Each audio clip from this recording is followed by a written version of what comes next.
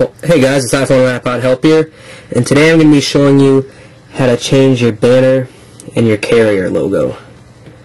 What you use for that is called Make It Mine, M-I-M, and all you do for this is when it comes up, just type whatever you want in here.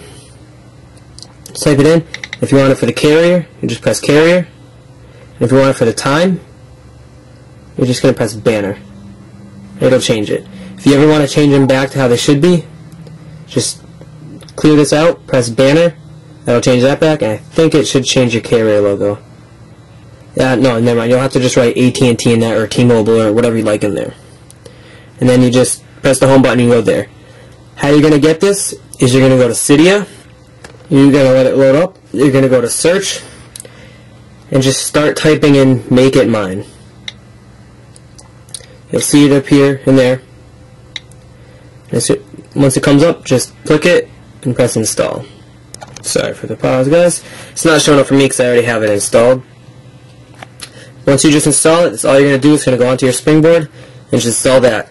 Thanks, guys. I hope this helped. Please rate, comment, and subscribe. See you guys.